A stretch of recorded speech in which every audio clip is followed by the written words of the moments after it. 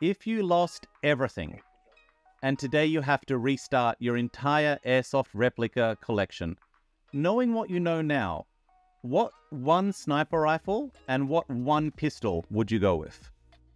Straight in at the deep end with that question. I would go for the modified Styer Scout as my bolt action, mostly because I know it works straight out of the box. You don't have to do anything to it. It's good to go. If you've got some teching skills, I would perhaps suggest a Silverback SRS, which has probably got a little bit more potential for longer shots.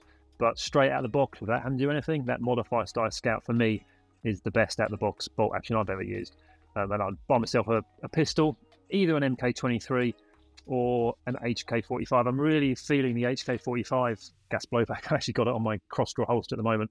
Tokyo Marui, one of these, which I'm really feeling at the moment. But between one of those and an MK23.